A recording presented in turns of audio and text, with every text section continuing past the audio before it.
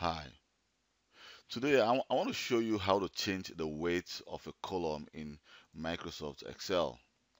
So probably if you have been working with Excel or if you are new to Excel, you would have experienced a situation whereby you have a lot of numbers here. Let me just show you an example here of the numbers, but you see a lot of hashtag here. But sometimes you may probably just, maybe let me just take this out, and you may probably only just see, maybe you're seeing the numbers well on one of the column, but on the other column you're seeing a lot of hashtag.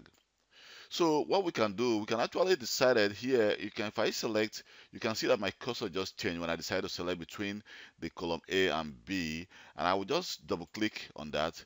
You can see the column A is going to expand.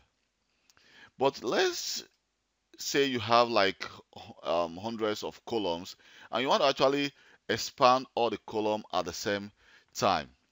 So instead of you just trying to just or you can as well just hold on with your right hand mouse and then expand this as well to the level of which you want it.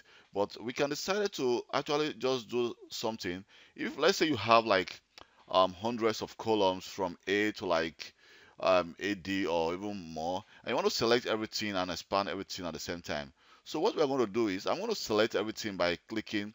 So just if I click here, you can see that my whole column or my whole sheet has been selected. So I can decide to just click on one cell and then this sheet will not be selected anymore. So let me just click here and select the whole sheet.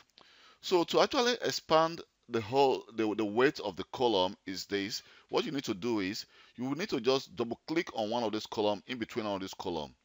So when I double click this, you can see that everything expands at the same time.